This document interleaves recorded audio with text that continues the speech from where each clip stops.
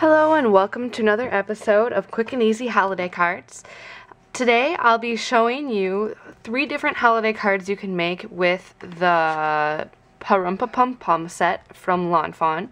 And I've had fun with this, kind of creating clean and simple looks that you can do with cards. So that's the other focus for this week, is the stamp set and kind of a clean and simple type deal. So let's get started. I'm going to be using the pattern paper that we've been using all along, the Nordic Holiday Pattern Paper Pack.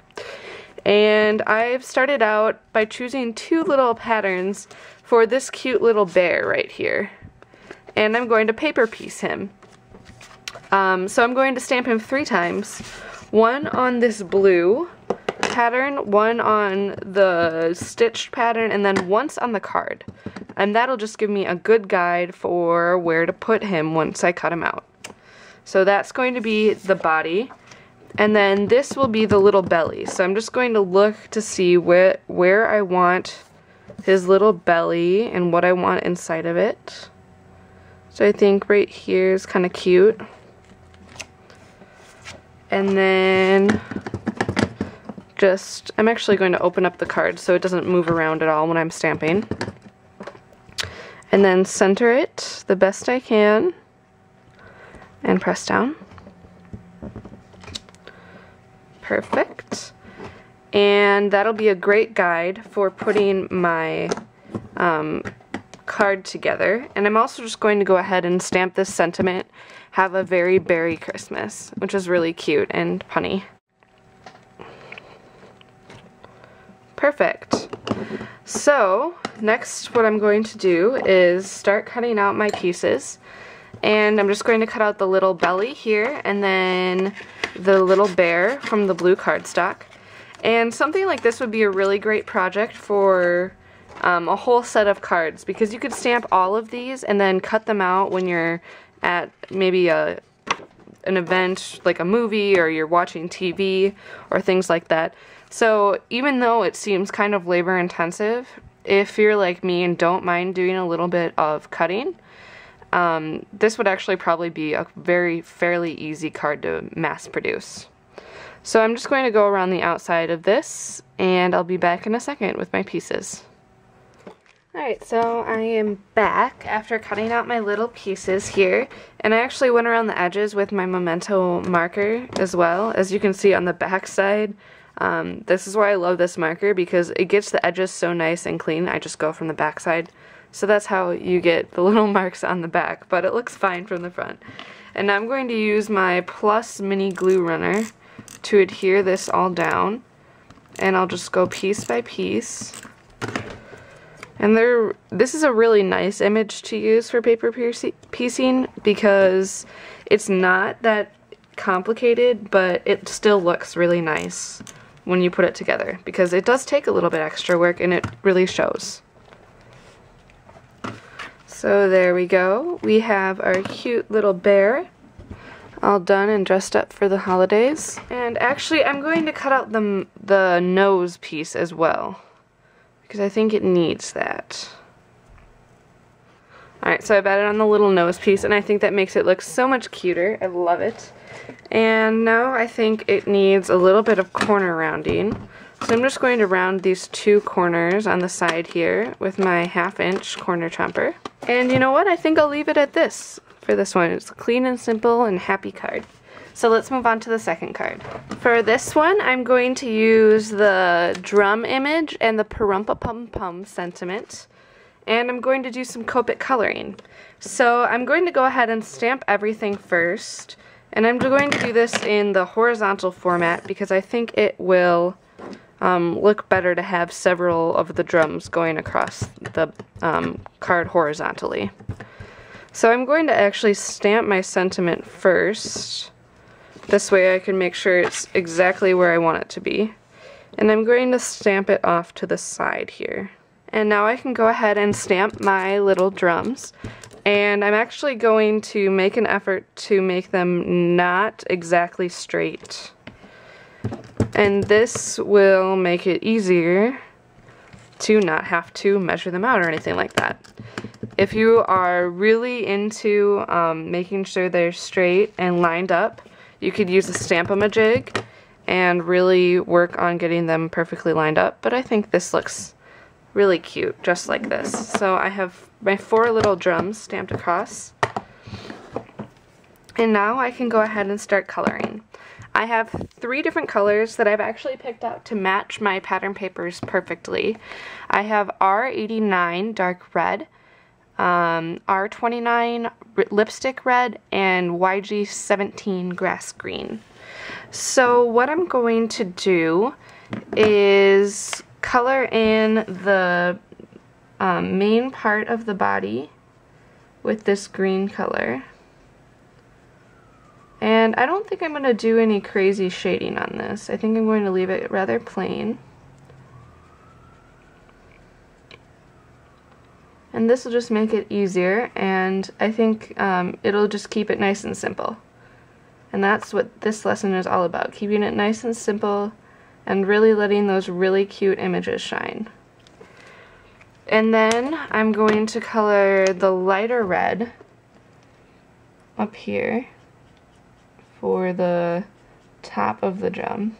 And then I'm going to use the dark red to get in this line up here and then around the line of the drum, the decorative part.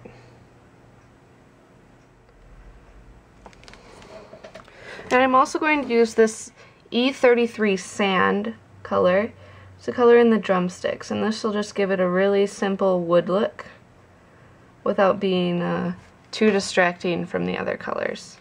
So I'm just going to continue coloring these in, and I'm going to color them the same way all the way across. So I'll be back in just a second. So I went in and colored all of the little drums, and I'm just going to round the corners of this card too. If you wanted to, you could definitely add some glossy accents on top of the drums, or maybe some stickles or something like that. But you know what? I really like the simple quality of this card and think that it really makes it happy, and it just really makes me happy. So you could also add, you know, maybe a strip of pattern paper on the top or the bottom.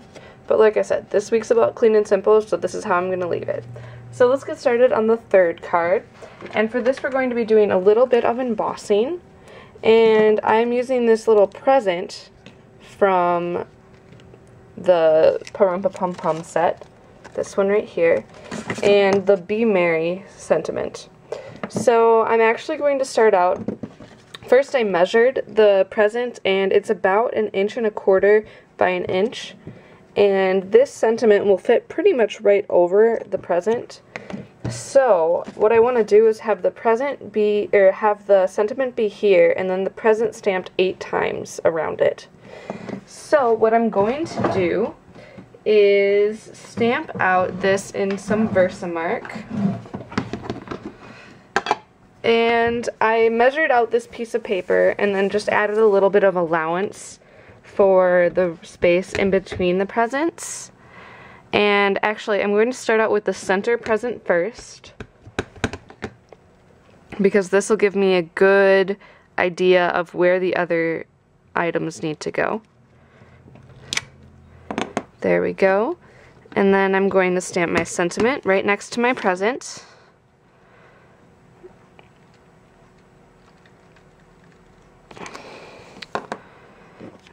And then I will continue stamping the presents around the card.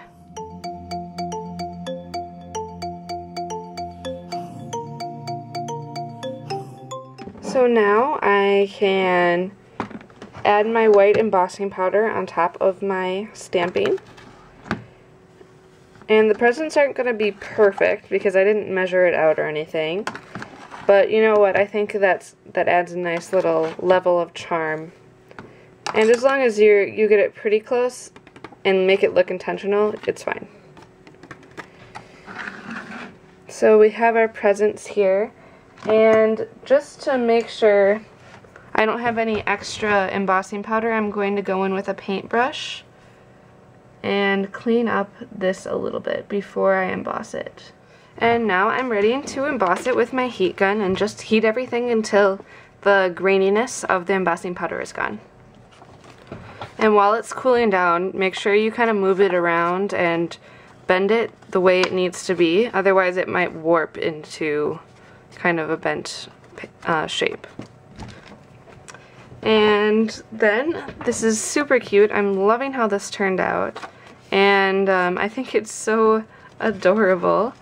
So I think what I'm going to do next, I just need to figure out how I want to put it on my card. I'm just going to ink the edges with the Fire Brick Distressed ink, just to make sure that the white from the pattern paper isn't showing. And then I'm going to go ahead and glue it down.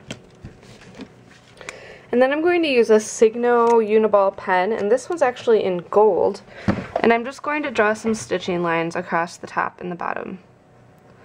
And I was going to use white, but I think this gold will add a nice little touch of elegance. And then I think I'll run the corners on this one as well. So here we have our 3 finished cards for today. Nice, clean, and simple looks, all with this same stamp set from Lawn Fawn, and I just love this stamp set. It's very versatile for the holidays, but it also has a lot of year-round applications. So definitely, if this isn't on your wish list yet, you should probably add it because it's really awesome. And so here's a look at the finished cards. And I hope you've enjoyed this look at clean and simple holiday cards, and maybe you'll decide to take the simple route for this year. As always, remember that you can purchase the ebook Quick and Easy Holiday Cards on my blog at brittaswiderski.com/shop for an extra bonus card video for each lesson, as well as full instructions, supply lists, and everything like that, all in an easy to download and read PDF form. So visit my website for more information, and thank you very much for watching, and I will catch you soon for another lesson of Quick and Easy Holiday Cards.